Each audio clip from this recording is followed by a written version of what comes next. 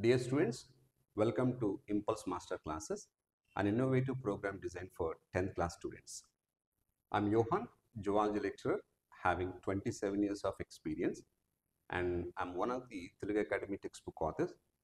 At present, I'm working in Impulse, Hyderabad.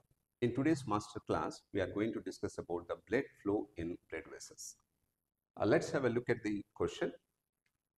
In which of the following blood vessels the blood flow is faster? Option A, arteries. Option B, capillaries. And here I'm giving two clues. Fact number 1, law of continuity. It states that the fluid flows faster when the diameter is small. Fact 2, diameter of arteries is much greater than the diameter of capillaries. And based on these two clues, just imagine in which blood vessel the blood flow is much faster. When I ask this question, most of the students, they'll get confusion. They'll think that as the capillary diameter is very less, the blood flow is very fast. But that is not true. Here in capillaries, the blood flow is very slow when compared to arteries or any blood vessel in human body. In this video, let's see what is the reason for this. In order to understand the reason for this, we need to understand law of continuity, arteries, veins and capillaries. Let's start with the law of continuity. Law of continuity states that when the diameter decreases, speed increases.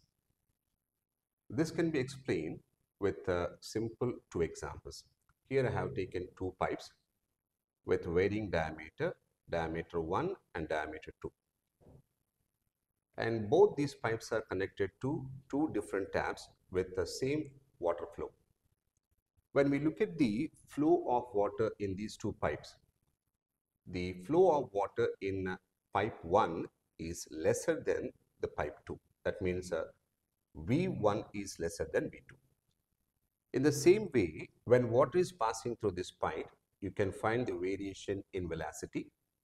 Here, V1 is less than V2, V2 is less than V3, and finally, the water come out with great speed. Let's have a brief account of blood vessels.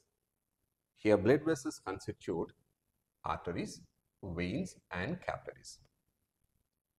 You know that arteries carry blood away from the heart towards the tissues, and veins collect blood from tissues and carry towards the heart. And here the largest vessel arising from the heart is aorta, and this aorta on its way break up into small branches called arteries, arterioles, and finally break up into small branches called capillaries. And these capillaries again join together form small branches called venules.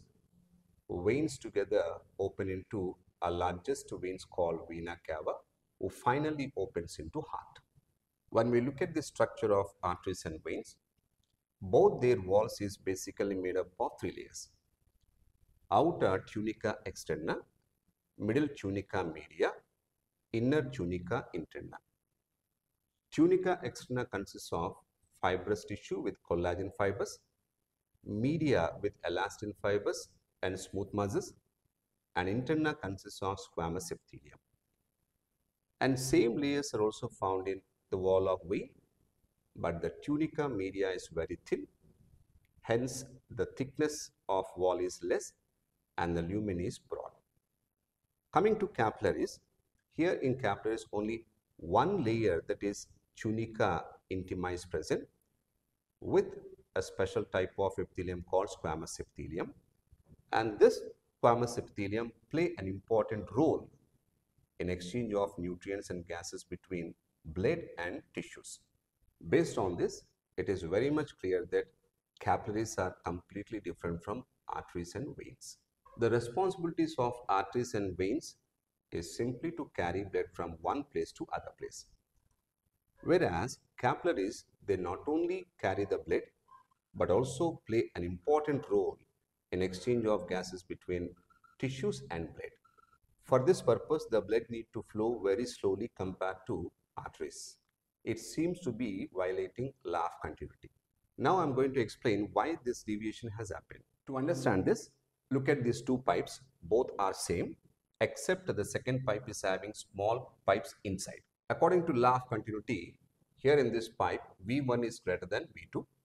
Similarly, in pipe 2, V1 is greater than V2. In pipe 2, irrespective of the small number of tubules, the velocity is slow, similar to pipe 1.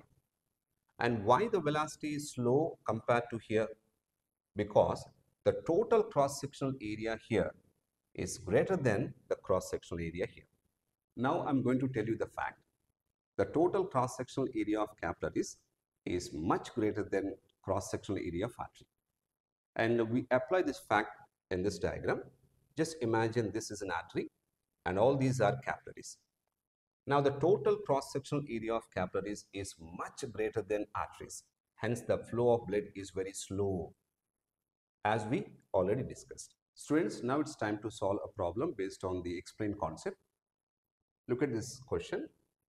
What would be the speed of the blood flow in veins when compared to capillaries? Is the speed decreases or increases or no change? If you know the answer, please share your answer to Impulse WhatsApp group. We'll provide you video explanation for this. See you next week. Thank you.